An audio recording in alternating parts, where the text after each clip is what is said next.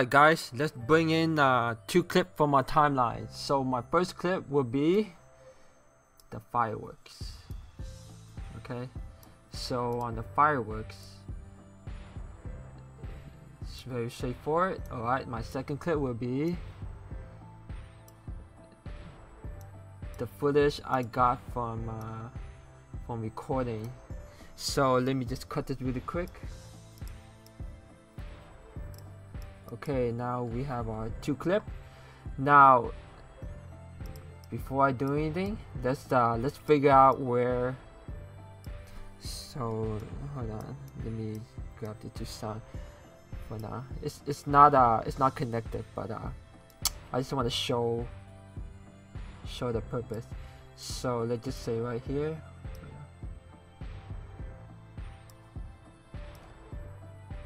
Let's just say right here is where I want the transition to be. So I'm gonna go ahead and cut it. Okay, I'm gonna leave that for now. Okay, so on this clip, it's pretty much a clip of the car driving forward. You could walk if you want to. You can, you know, whatever you want. So as long as you got like a decent length of footage. Now what you want to do, you could either stable it, so I could just go ahead and do that right now. I'm just gonna add, you should always color correct your footage first before you do anything. So I just do a simple, simple saturation and some contrast. Okay, so let's just say you're done with your coloring. Okay, so the next thing you want to do is stabilize it. So I'm just gonna stabilize it. Okay, I'm gonna choose similarity and I'm gonna do 25, and then I'm just gonna stabilize it. Alright, so once you have your footage stabilized, you can go ahead, just go over to your edit tab. Now on your edit tab, so it depends how you could go forward or you could go backward if you want. Okay, but I decided to make it a little bit interesting, so I'm gonna go backward. So my idea was the fireworks start, and then I'm just gonna zoom back from the street, so just like what you saw in the video earlier. So what I do is just right click, go down to change clip speed. Okay, and then make sure you have this check and this check, and then you can put on reverse, or you just type in. For me, I already know my number. You could start off with 5,000 or 4,000. For me, I think it looked best at 6,000. That's just for me on this clip. Okay.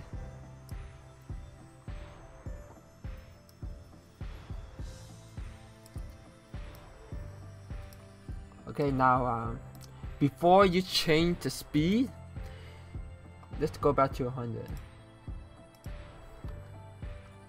Okay, 100. Okay, before you change to you know, negative 6,000 or so speed, you want to speed with the footage. So what I did was I animate this. So all I did was just load the opacity. Okay, like this much. Okay, starting from frame 1. I make sure the top clip is clipped. Just put keyframe here and here. Okay, you have a keyframe on this one and this one, and then go to the end of the clip. Okay, you at the end of the clip. Alright, so I just bring it down and match maybe like this part right here. Bring like really like that. So it's kind of like you moving away from that spot there. So by here it just disappeared, you know.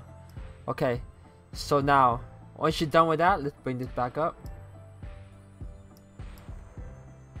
Once you're done with that, it should look something like this. Okay, now let's color grade this part here, because I kind of want it to be dark to night. So I'm gonna go over to this one here. Okay, on this this clip here, on the third corrector, just go to the first of the frame, the first frame, and then add a keyframe on the third corrector, which is this one right here. Okay, add a keyframe there, and then go over to your gain, lower it down. So you notice it's turning dark, and then add a keyframe when you make changes. So I'm gonna go not too dark, but dark enough. Okay, you can check that later. You don't want to have short duration, because you know, once you shorten the clip, you're not gonna have much frame to work on, so you won't really see the darkness turn into light. So it's better you at least go down to at least to the more than half, at least more than half, or maybe like 60%, and from here just bring it back up. You don't have to do this, but like I said, for the purpose of my video, I want it to be dark to night, I mean night to day. Okay, so I now have the animation done. As you can see, it go further, it's dark, and then as you reach to 60%, it become light. Okay, that's just one part I'm gonna do. Now the second part is the actual the firework clip cutout. This cutout right here. Now I want to at least like blend. So first I'm gonna go to here, and then I'm gonna go add. Actually, you don't have to add. Just leave as normal. Let's go back to our coloring tab. Okay, on our coloring, let's just add a power window.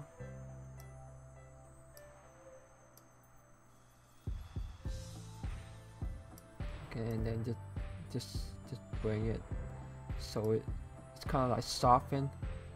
Let's make it closer. Okay, so this part is pretty much like softened out. That way, you know, you don't have too much showing. And then you go right click and add an alpha output,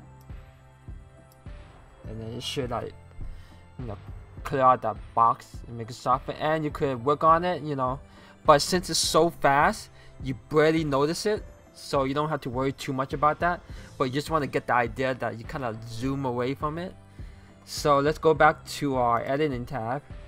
Okay, you have something like this. It's not perfect, you can work on it, but I just want to get the idea across. So from now, I want to animate this at one piece. So I'm gonna have to combine these two together. Okay, I'm gonna right click and create new compound clip.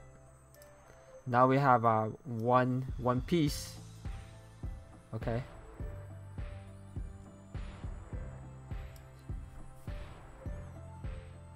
okay, so from here, let's change this to -6000. By putting a negative sign, it's automatic change it into reverse. Actually, this is already on reverse, so I'm gonna do 6000. Okay, right now I don't have to do on reverse no more, but whenever there's a negative sign, it's changed into reverse. So everything should be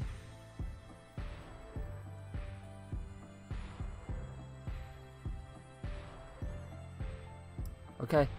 Now what you want is the blur.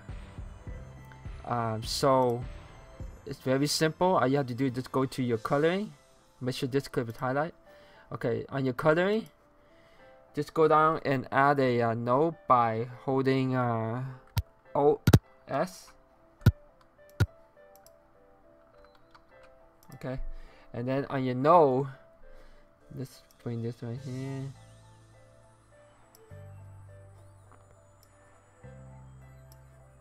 On your node, go down to zoom blur, and just drag it in, and then go down to your setting and then figure out how strong you want your blur to be. Okay, let's just bring this up here. Alright, notice the blur right here. You can adjust how strong you want the blur to be. Let's just say I'm happy with this part right here. So let's go to the beginning of the clip. Now from here, I want to have everything else blurred, but in the middle I want it to be clear, so it look kind of tricky. So let's just bring in a power window. Just click on to this tab here and then bring in the power window. And if you don't see the power window, just go down to here and then go to power window. Now we have a power window here. Now you notice this part is blurred, but this part is not blurred. Okay, so you just have to invert it. Now this part is blurred and this part is kind of clear. Okay, so what I want to do now is find a spot that I want. I'll just say right here, and I want to here really quick, and let's just feather this. Okay, like about right here. So you zoom out.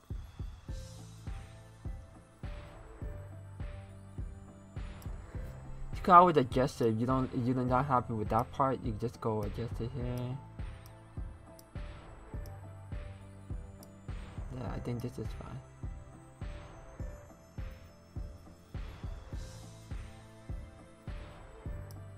There you have it. This part is, let's go to the editing tab so you can see it. You see this part is kind of clear, and then everything else